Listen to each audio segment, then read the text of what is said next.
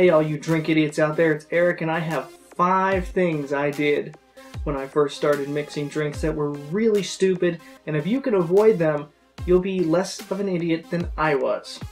So here's number 1. I bought cheap booze. Very cheap stuff. These are some of the first bottles that I purchased when I decided to start making a cocktail channel, because I didn't research things enough and I ended up with bottom shelf stuff like Juarez, which is a mixto, not a traditional tequila with 100% agave. It's a mixto, which means it is only 51% from agave plant, whereas something better would be 100%. I have blueberry schnapps, which, how many drinks honestly have we had that have blueberry schnapps in it? It was on sale, my dumbass grabbed it. Very stupid decision. Melon liqueur, or melon schnapps actually, which is kind of a knockoff of Midori. Not quite as good. Could have just spent a couple extra dollars and had something better. London Tower distilled London dry gin. This is actually, I believe, made in Pennsylvania, or at least the company's in Pennsylvania, but it is gross, as you can see, how much is actually still in the bottle.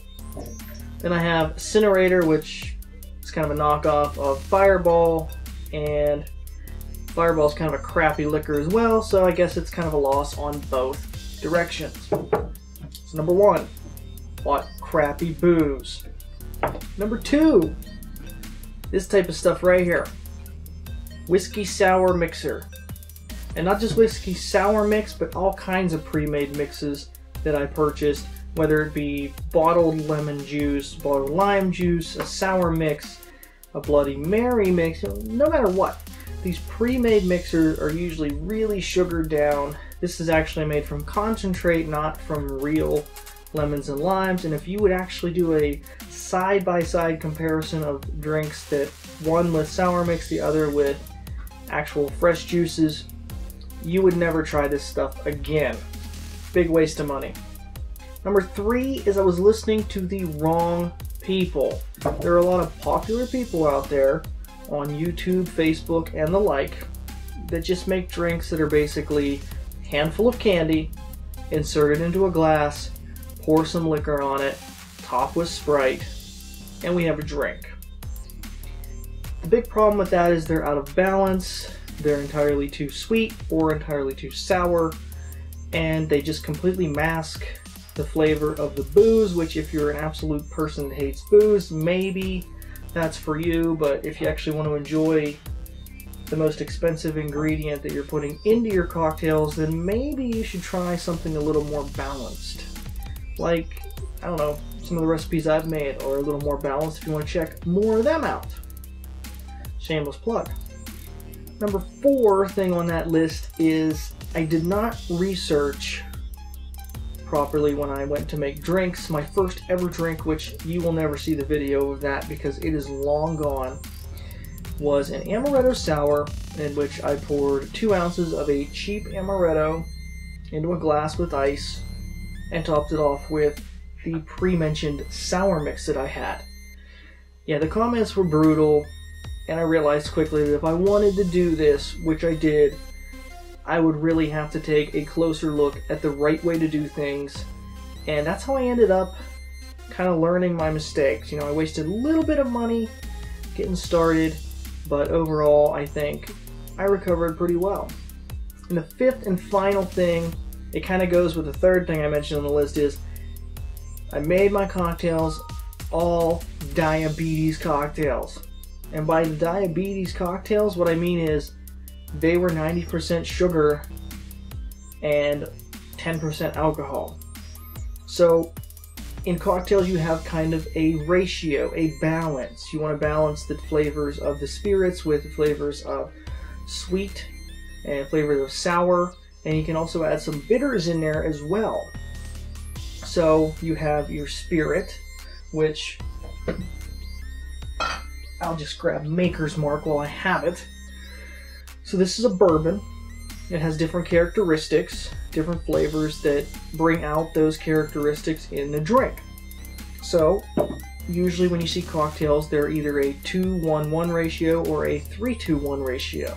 So what it means by a 3-2-1 ratio and a 2-1-1 ratio is 3 parts of a spirit, 2 parts of a sour, and 1 part of a sweet is a 3-2-1 ratio. A 2-1-1 obviously would be 2 parts of a spirit, 1 part of a sweet, 1 part of a sour.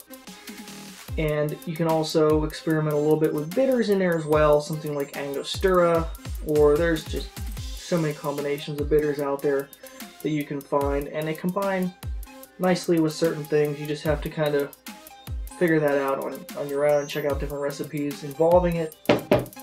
But those are drinks that would have more balance. Like I said, it's better than taking a glass, rimming it with powdered sugar, and then throwing a fistful of candy in it, topping it with some cheap vodka and 7-Up. That's just, to me, that's lazy drinking. That is something that, you know, but if you check Instagram for drinks, you're going to see tons of that. Whether it be, you know, Sour Patch Kids in a drink, or whatever kind of crazy mixture you're putting in there, it's going to be out of balance. And if you really want to enjoy the alcohol you're spending your money on, you know, you want some balance in there. Like I said, the most expensive ingredient you're going to put in your cocktail is your booze. So why not get something that you're going to enjoy the taste of, and something that, you know, you make your cocktails that complement those flavors, not mask them. And those are great. One thing I think, if you're a bourbon fan, check out the Whiskey Smash I made.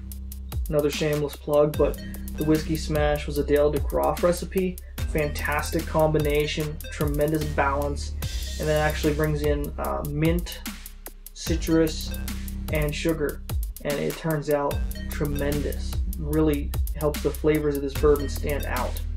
So just do some research. It don't take much, and a lot of these drinks really aren't that hard to make. You know, you're not putting a whole lot of extra effort into actually making the drink balanced. It's just a matter of putting the right amounts of ingredients in there and coming out with something good. So there you have it, folks. Those are my 5 tips to avoid when you are first starting out. Maybe you can learn from my mistakes and not be quite as big of an idiot like I was. So until next time, guys, remember, it's okay to drink like an idiot. Thanks for watching.